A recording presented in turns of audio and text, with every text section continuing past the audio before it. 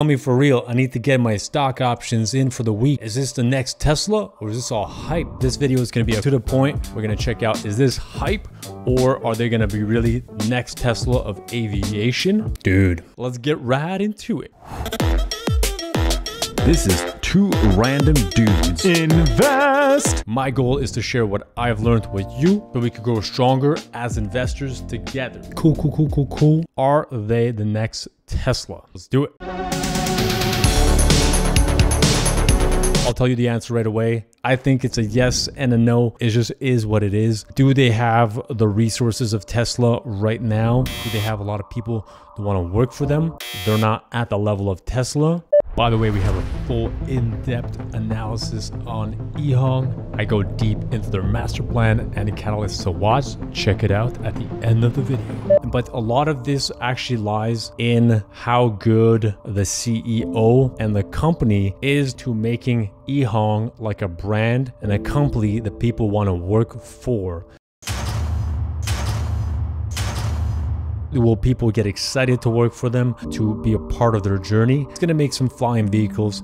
It's going to be cool. If they don't make a big statement on what they stand for, anything that really drives their brand, I don't think they're going to be the next Tesla in terms of brand and recognition. Well, hell, Tesla is planning to build its own EVTOL vertical takeoff and landing vehicle themselves. So it's kind of hard to say that is EH going to be like Tesla, but they have the potential for it. And that we can't really say about the other players in the game. Are they going to be able to take their first mover position and be able to innovate and create new exciting products in the next 5, 10, 20, 30, 100 years?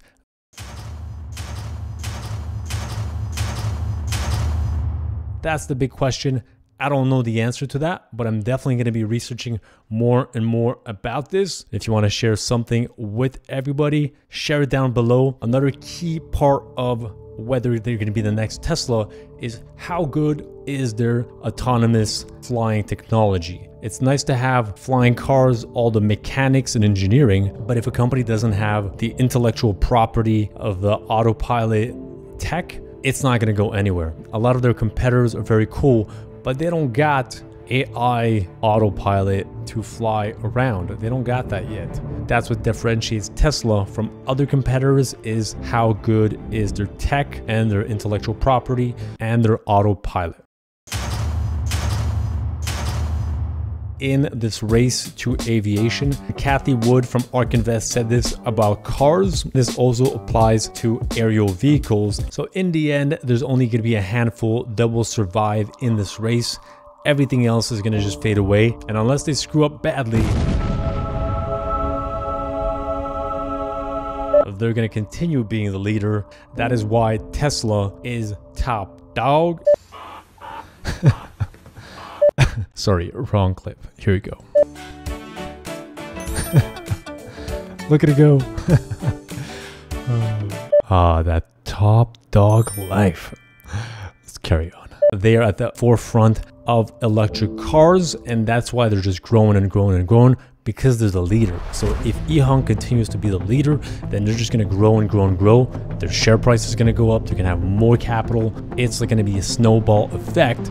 That is exactly the type of company that is good to bet on. But they're trading pretty high right now. But I'm going to give you my thoughts in a second. Ehang is going to have that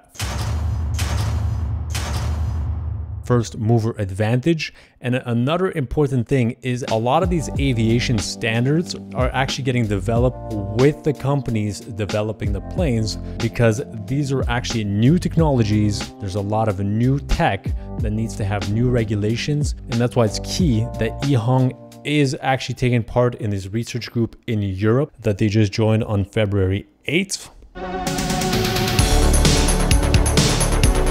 Who is Ehang for? Who's the target customer? Right now, it's really high-end consumers for city mobility. Their goal is that it would cost the same thing as if you would took a cab across the city. Just take one of these vehicles, fly across the city. It can be faster, much better experience, no traffic. That's the whole point. So right now, it's for more high-end consumers, and the more of these vehicles are going to be in the world through economies of scale, it's going to trickle down, and eventually it's to be as cheap as a cab. As crazy as that might sound, that is literally a possibility and the goal for this technology. Final note in my research is that multimodal booking systems are going to be very critical in the future. With a couple of taps, you'll be able to take a cab that will pick you up, bring you to the heliport, and then the heliport will bring you somewhere else. Different types of mobility vehicles all integrated into one app just to make it super easy for us, the consumer. That is actually already in the works. The question I'm wondering is, will Ehang want to make their own platform and just stay in their own system, or are they going to partner with Joby Aviation and mainly depend on that? I think it's going to be maybe somewhere in between, but there is a chance that if they actually make their own system, it's definitely going to make things a lot more interesting. Joby Aviation is actually owned by Joby, which is an American company, so that's going to be interesting. And on that note, is it too late to buy into the company? Hopping into TradingView. So we got Ehang right here.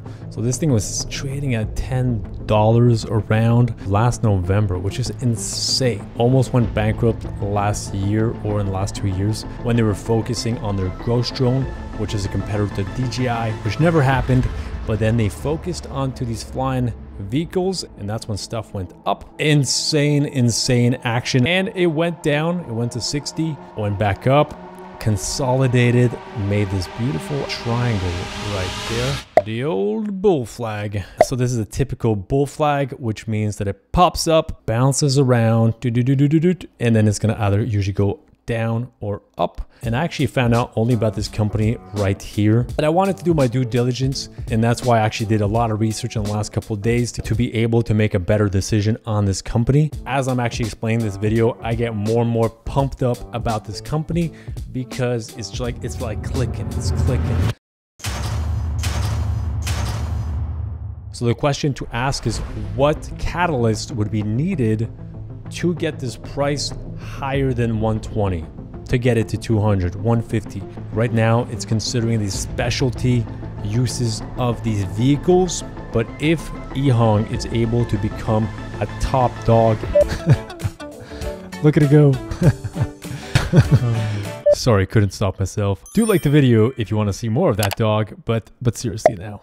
Make an app, something along the lines of an Uber app, that whole thing can bring them to another level of market cap. But that is in the future. But you got to keep in mind, we are right here. I'm not a financial advisor. I'm just a random dude on YouTube investing. I wouldn't recommend loading the boat on Ehang right now. It is a highly speculative play. They only have 20 vehicles delivered right now. Maybe once they have the factory built and producing hundreds, if not thousands of vehicles, at that point, it's another story that will fundamentally change the business. At that point, it's gonna be less of a risky decision. The best investors are the ones that invested a long time ago. So at this point, it is a dangerous time to get in. I like taking risks, but not with my investments. So that's why risk management is key. Let's uplift ourselves as investors. If you got any value out of this video, I really appreciate if you just ever so slightly tap it, smash it if you want, and subscribe to the channel because I'll be making a lot more videos in the EVTOL sector about drones, aerial vehicles, electric cars, disruptive technologies. That's my jam. That's what I love. Join the conversation if you have more info about the company. Don't be shy. Stay curious, and I'll see you next time. Peace.